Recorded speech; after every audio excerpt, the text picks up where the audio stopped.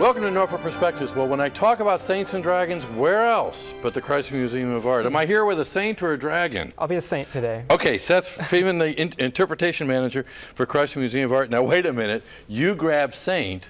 I'll be the dragon. Does that make you the dragon? Megan Douglas, Public Programs Coordinator for the Chrysler Museum of Art. How you doing? I'm well. How are you? Okay, so what happened to your grandmother's museum? I mean, in the tease, I said from Ferraris, which was there when I came on board, actually, a long time ago, leather jackets, video games, and now tell me about Saints and Dragons. Well, it's a really exciting show. We have about 160 objects coming. They're on loan from the British Museum in London and the Museum of Russian Icons in Clinton, Massachusetts.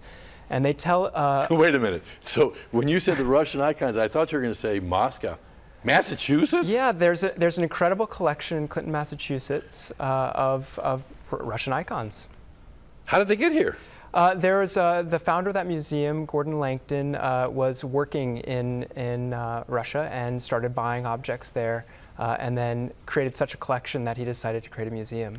Okay, Seth, when I think of the icon, I think of the Virgin Mary with the globe above the head. And it looks like a really cool picture of the Virgin Mary with a globe over her head, but it's so much more than that, isn't it? It is so much more than that, and that's a lot that the show gets into that. We'll have a whole room of the Mother of God icons, but there are a series of saints, a lot of dragons. We have a lot of Saint George and the Dragon, Saint Nicholas, so things that are a little bit familiar to most people and things that will be totally new to a lot of our visitors. So what is the most popular character made into an icon?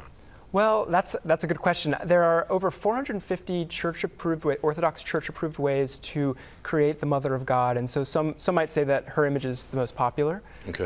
But in our show, my favorite is Saint George and the Dragon. I thought you wanted to be a saint. Well, Saint George. Okay. Where's the dragon come from? So the dragon, you know, it's interesting. We'll have about 7 St. George and the Dragon depictions over many hundred years. And you can see the dragon actually evolving from what was traditionally more of a serpent, and then with Western influence becomes much more of a dragon, what we think of as a dragon. You've mentioned Western a couple of times, alluded to it the first time. So when you start designing this show as an interpreter, what was your lens? Was it a Western lens? Well, that's what I know. So we actually worked, we established an advisory committee. We had representatives from Greek and Russian Orthodox churches. We had academic advisors come in.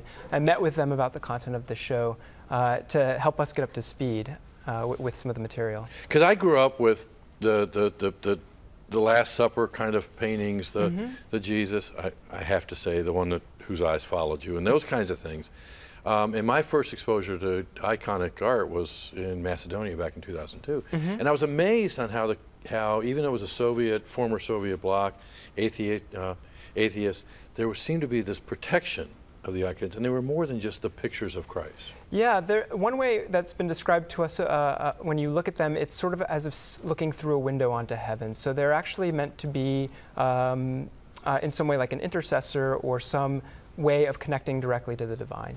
Okay, now Megan, when I've come over, like I came to the garden show, I think was the last one, and beautiful pictures. And I could kind of enjoy it at that level of saying, okay, these are gorgeous pictures. But having been over to Macedonia with the icons, so you're going to have some programs that kind of will take you a little deeper? Yeah, we are going to have a couple different talks with Father George Bassinas from the Annunciation Greek Orthodox Cathedral, and he's going to help us understand how these icons are used in the Orthodox faith.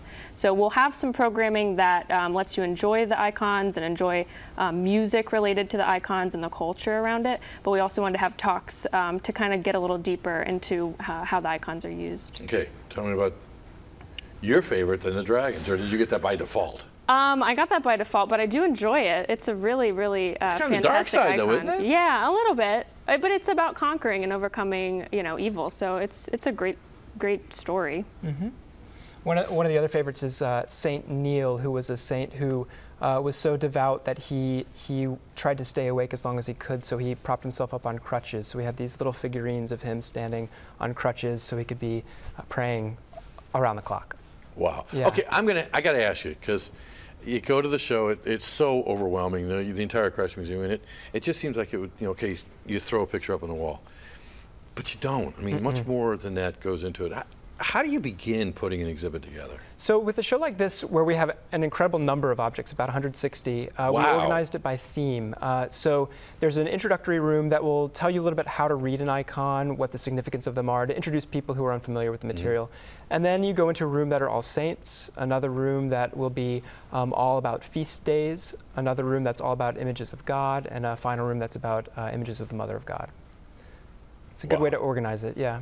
Now, do you mix in the dragons with the saints? The dragon, that's all in the saints room, yeah.